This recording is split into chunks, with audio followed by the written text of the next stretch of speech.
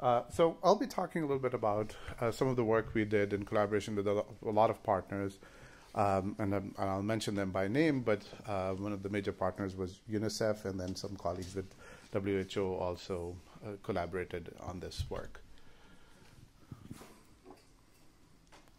How do I'll use this. Okay. So this was a working model that a couple of us came up with.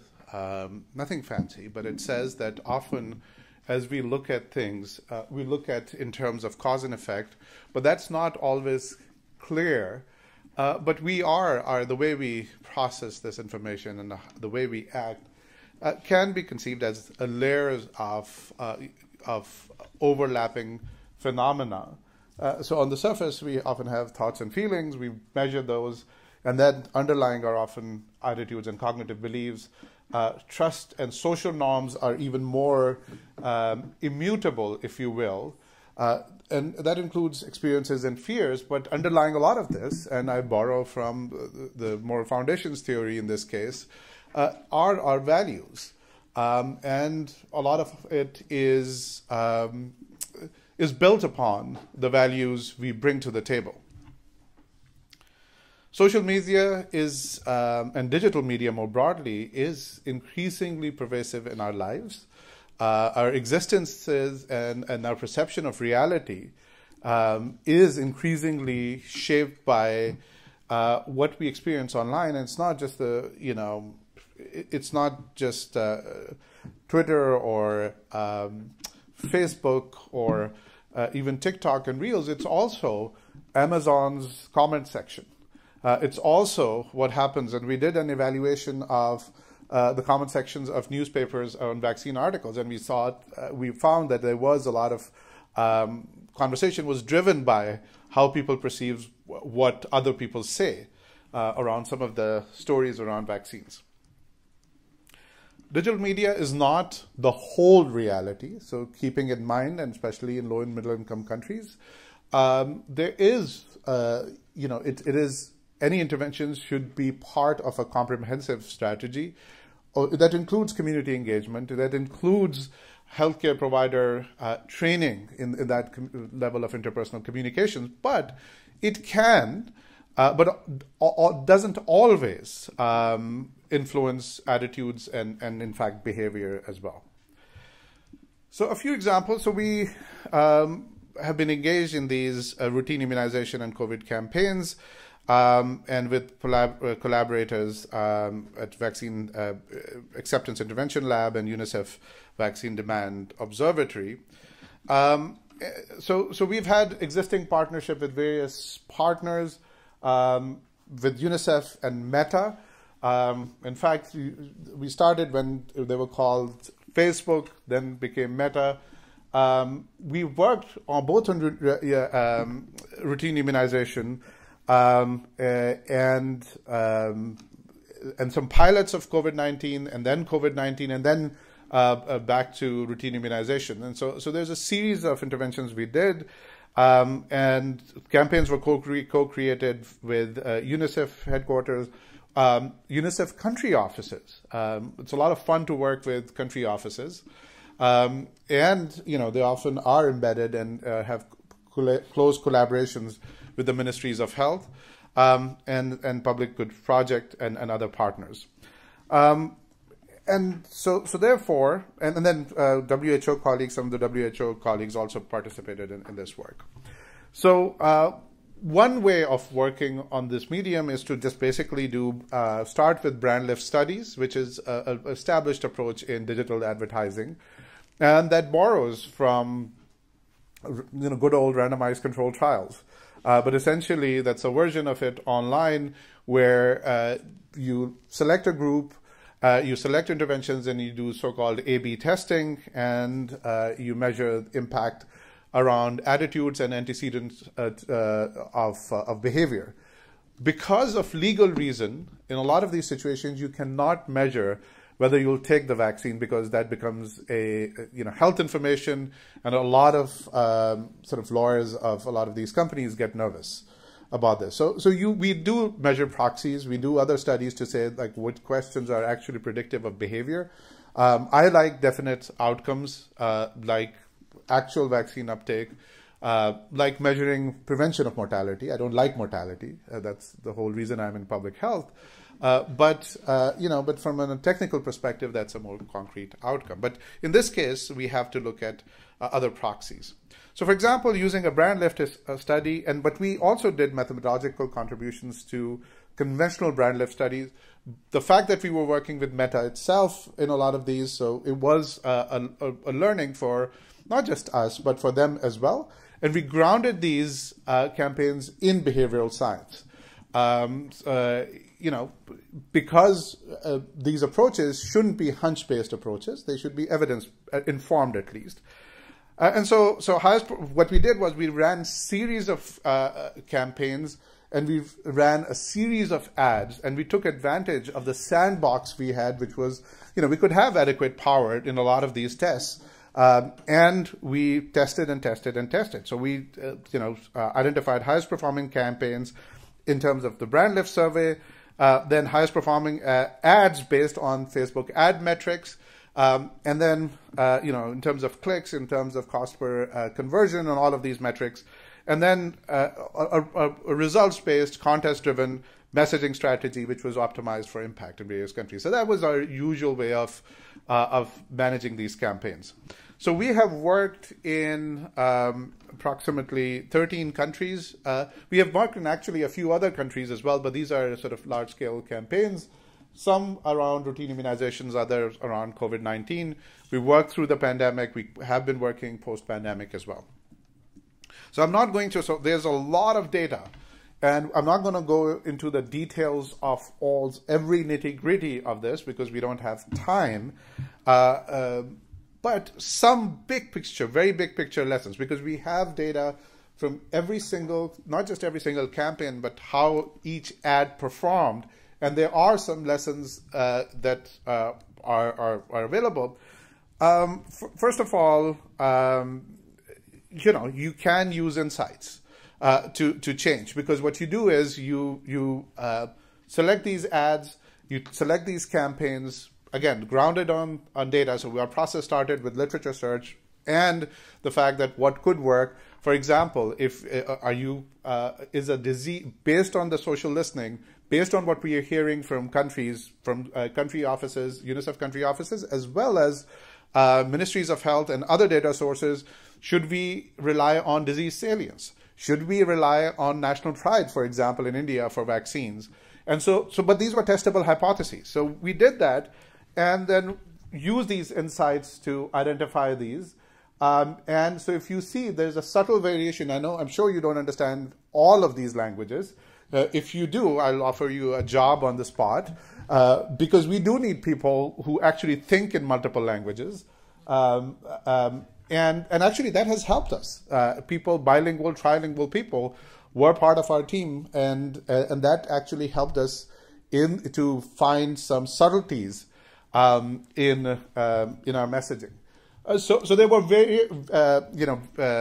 variations of messaging. For example, love is protection in Kenya was different than how that message is applied and operationalized in India. Both of these were based on initial insights and then extensive A/B testing, including whether it was pictures versus graphics, versus illustrations in terms of the nature of creatives, who the character was, what the message was, what the copy was with this message.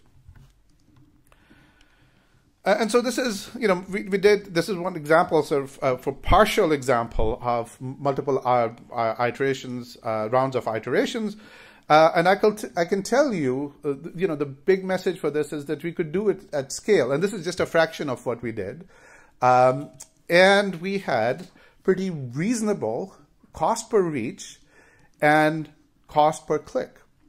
And again, if you contextualize it in the context of vaccine, acceptance campaigns that are community-based, and if it's not the sole intervention, it can be a nice complement where you go in with do a 1-2 punch of this overarching digital campaigns plus direct community engagement in areas where it is needed. Because if you evaluate the cost of doing community-based campaigns, it's a national campaign for most countries, even in the context of health system support resources, for example, for a new vaccine introduction, etc., are almost cost prohibitive. They may be cost effective, but countries don't have neither the resources to go out in every community and do these campaigns. That's the reality. So our cost per click, and then in certain cases we separately cost. So our even cost per additional vaccination was very favorable. It was, in few cents, depending on the countries. So we had this experience includes 4 billion impressions, had significant reach. So average reach per test was 76 million, and ranging from 18 million to 226 million users in country. That led to 11.8 million clicks. And so this is, again, you do a blitzkrieg, and then you have, it's a game of not just proportions and percentages, but also the actual numerators. And the clicks were usually to vaccine scheduling. And for some countries, we had data, and which was very favorable conversion rates based on compared to digital advertising, and that was confirmed by our Meta colleagues, and based on what they see for other commercial entities. But also, we intentionally chose action-oriented clicks. But because of restrictions on accessing individual health data, we often could not access it directly, but we had proportions, etc. We have had almost universally relatively high recall of ads compared to other benchmarks. We saw positive shifts. Not everyone who saw the ad had positive shifts in attitudes, and it was reasonably cost effective. So, for example, one thing we found was that regional target. We tested the hypothesis: can we have a universal set of messages that UNICEF New York or WHO HQ could just deploy? It would be very cost efficient and very effective in terms of rolling it out just through translation. And we found that, of course, it didn't work. But we also found that in large countries, it was worth doing regional campaigns. And so there is that even within countries, there is variability. For example, in northern Nigeria, ads that featured parents with children performed best in clicks, reach, and impressions. In southern Nigeria, healthcare workers and families. And those of you who have worked in Nigeria can relate to the fact that there is a difference in how public conversations happen in both of those regions. Another thing that Reels content, and we were doing Reels, and we started doing Reels with the rise of TikTok. We didn't have access to TikTok, but we saw that TikTok was taking over a lot of the narratives that were happening. Reel was a close proxy, so we did some experiments on Reels. And you can do that. Initially, when we tried on Facebook, video was not advantageous. So very initially, at the very beginning of our pilot, even during our pilot phase, video wasn't advantageous. But very quickly, with the advent of TikTok and Reels, we started seeing possibility of message. This is an organic message.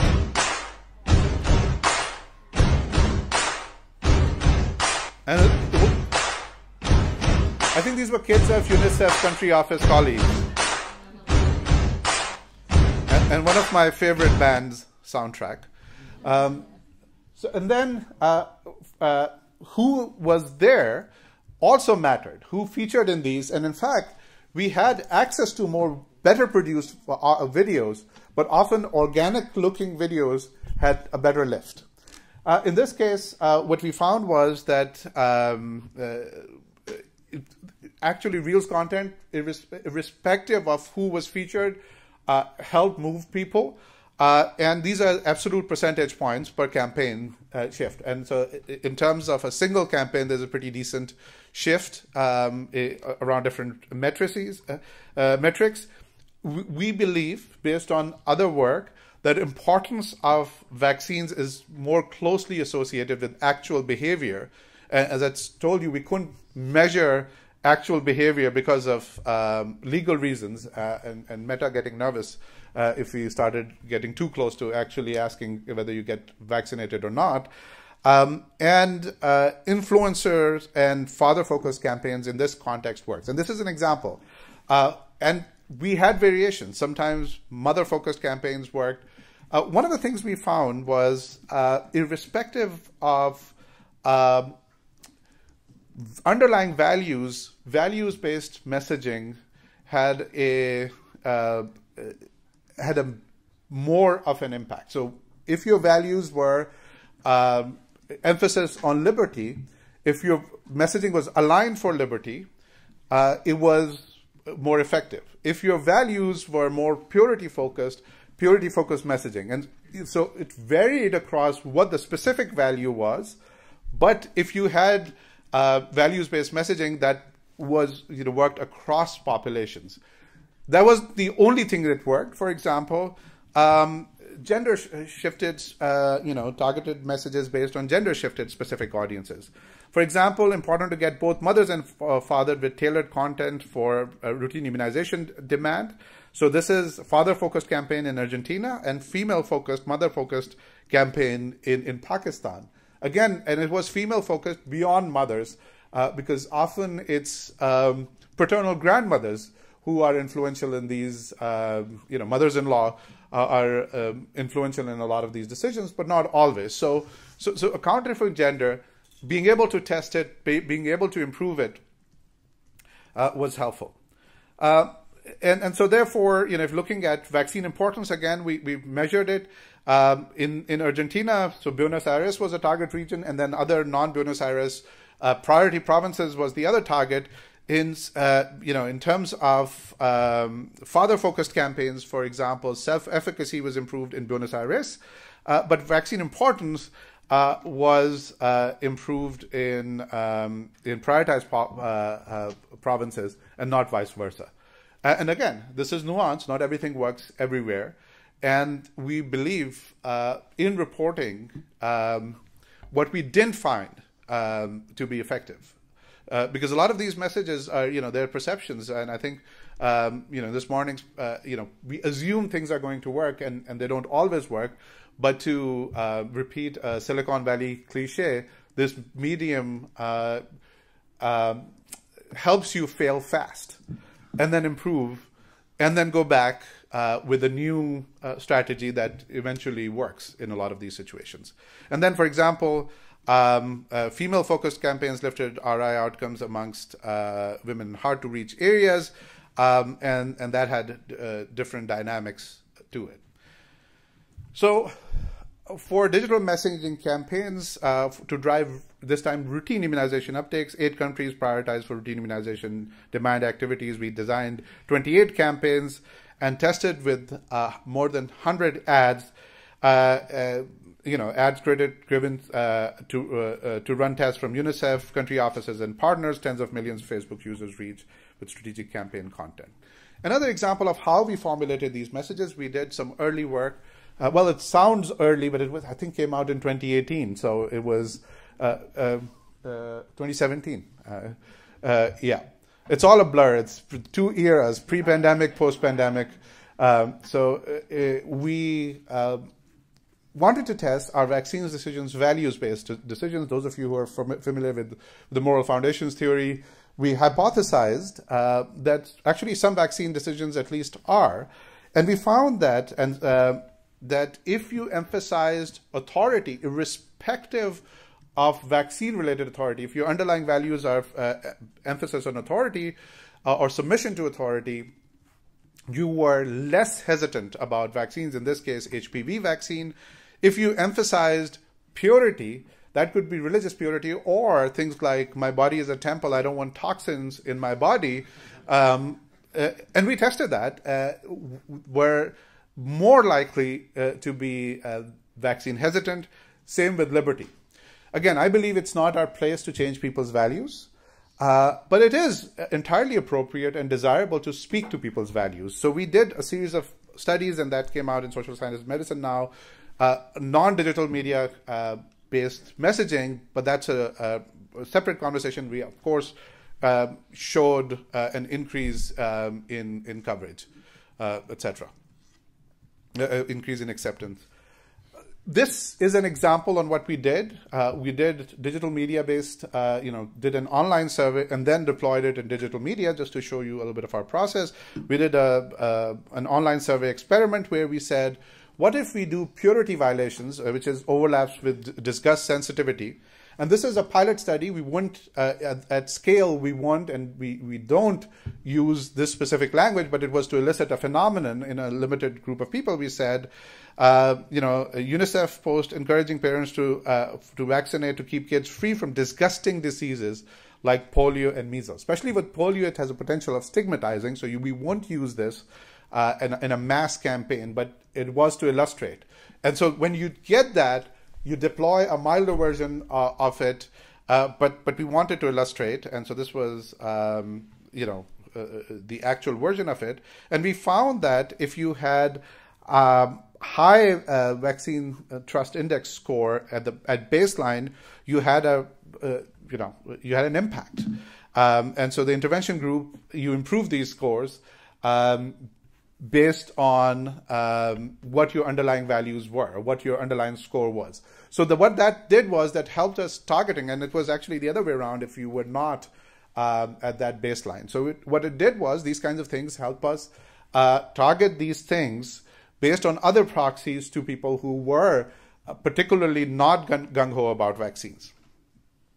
And so there was a lot of learnings, and based on a lot of these learnings, we wanted to translate that into actual trainings. And there was a lot of demand from ministries of health, and it turns out Meta's own staff and some folks at WHO and UNICEF country offices specifically on actually synthesizing not just, but all of this information, a lot of this information into a course. So we developed a course called Digital Media for Health Outcomes, again, with various partners.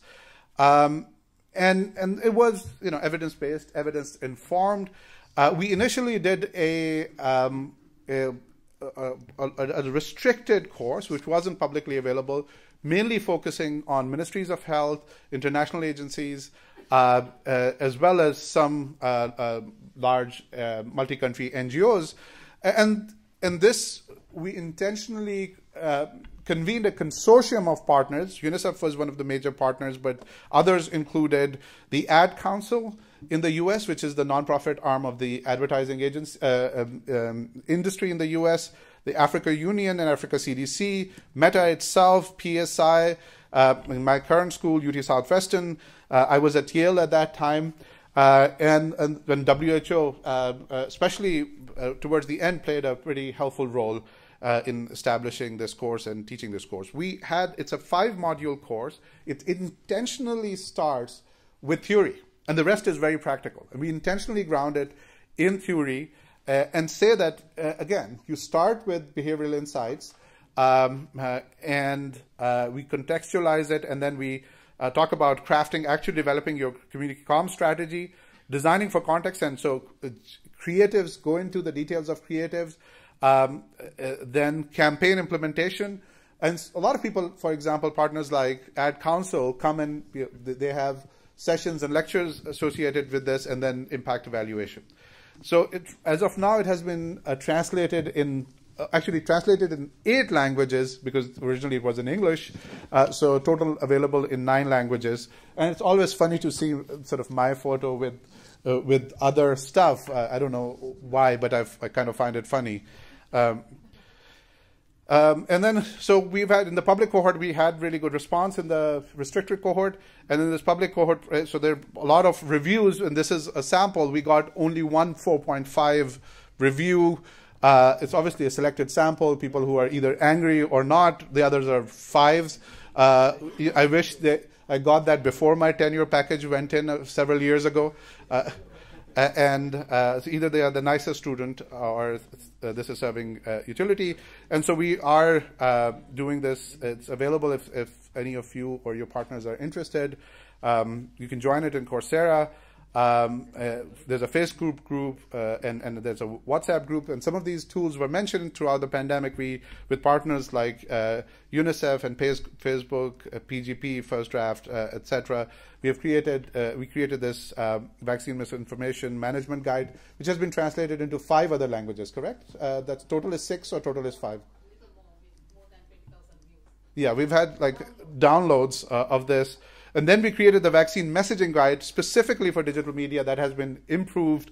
Right now it's in version 2, and then I Vaccinate book that goes beyond digital media is a synthesis of evidence. There's a lot of people, some familiar faces, some not so familiar faces that went into developing this work and coordinating this work, including the course.